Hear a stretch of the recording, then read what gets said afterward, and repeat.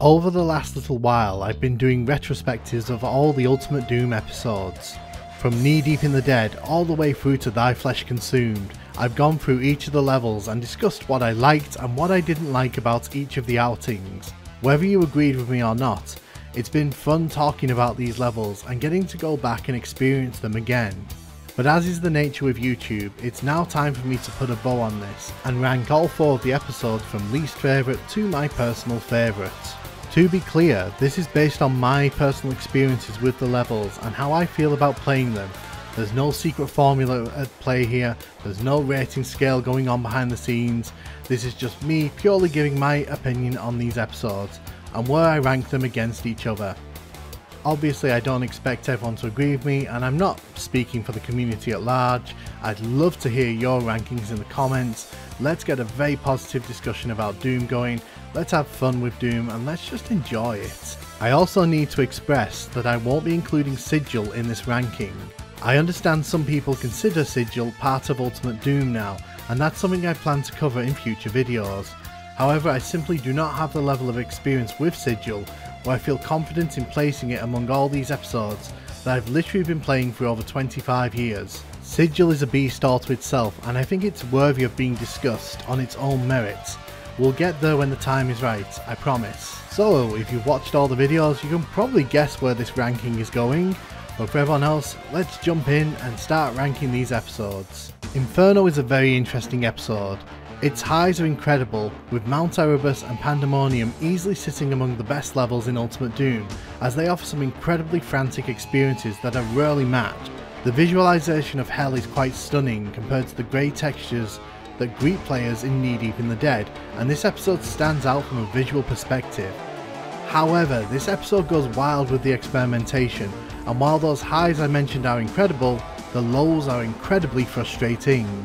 Hellkeep is a lackluster introduction to Hell, while Unholy Cathedral and Limbo fall down hard as experiences thanks to their over-reliance on teleporter puzzles. There's nothing wrong with experimentation, but here it impacts playability and enjoyment.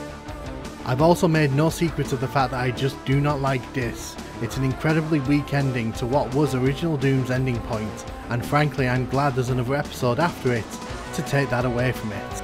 Overall, I feel like this is the episode with the weakest overall level lineup. When you consider all the parts involved, it just feels inconsistent and it brings the whole experience down a few steps while you're playing it. I'm not saying Inferno is bad, I'm just saying that overall, it's the weakest of the bunch. The Shores of Hell gave me the most pause for thought when making this list, but I think it's a much more consistent experience than Inferno. I think what holds the Shores of Hell back is that none of its levels are truly exceptional.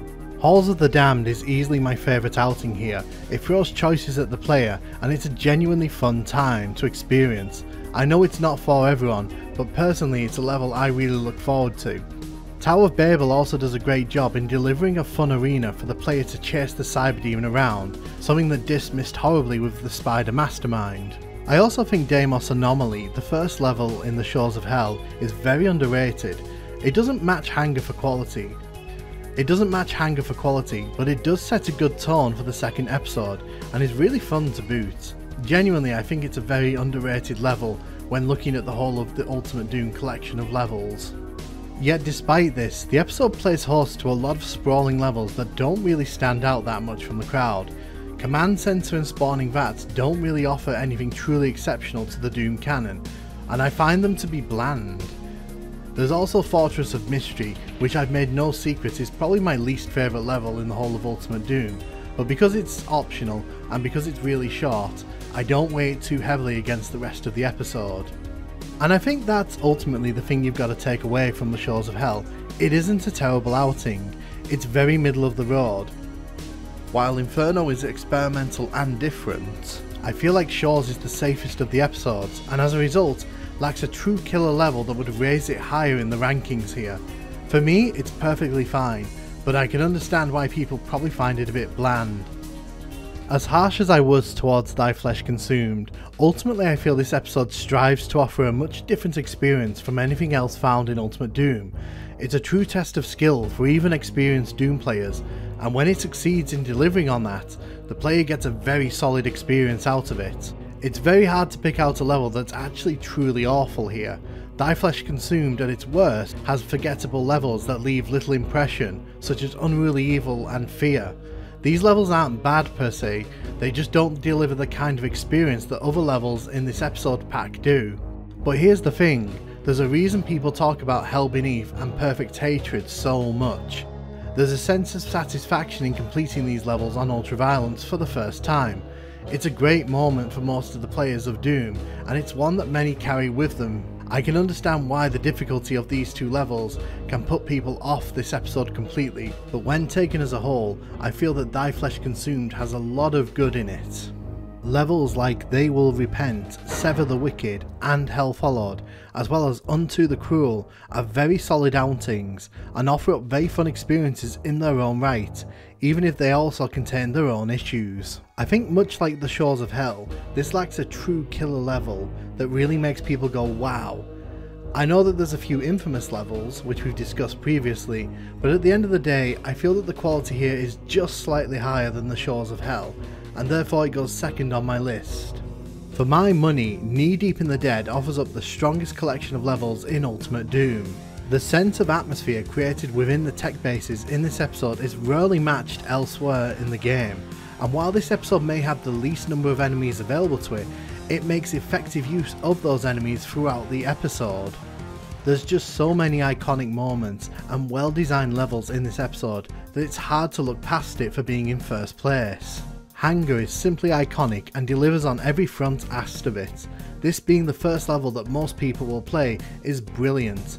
There are bigger levels out there are more detailed levels out there, but few of those levels capture the true spirit of Doom like Hangar. Toxin Refinery is a genuine challenge and perfectly showcases how strong Doom's level design could be in the right hand. It's a level stuffed to the brim with secrets, but one that feels perfectly entitled to the challenge they present to the players. It's a difficult level on Ultraviolence for new players, but it's a level that tests the skills that players have learned up to this point, and it does a great job in doing that. And then we get to Computer Station. Computer Station for my money is arguably the strongest level in the whole of Ultimate Doom. Strong level design, memorable encounters, and the same escalating tension that I've been talking about, except ramped up to 10. This is the perfect penultimate level, something that isn't matched in any of the other episodes, no matter how hard they try. Even the weakest levels in Knee Deep in the Dead are still good fun to play. Phobos Anomaly, a level I'm not particularly fond of, delivers a strong ending to the episode and manages to make people want to play more. Knee Deep in the Dead is just that good across the board, and no matter how hard the other episodes tried, they just do not match it for quality. And that's my ranking of the Ultimate Doom episodes. I don't believe there are any terrible episodes in the Ultimate Doom. I think that the quality is pretty high across the board, with a few duds dotted in there just to, you know, catch people out. But at the end of the day, we all love Doom, we all love playing these levels, and we all have our own experiences. If you disagree with what I've said here, that's perfectly fine. Let me know in the comments what you think, let me know what are your favourites, what are your least favourite episodes, and let's get a good conversation going about Doom.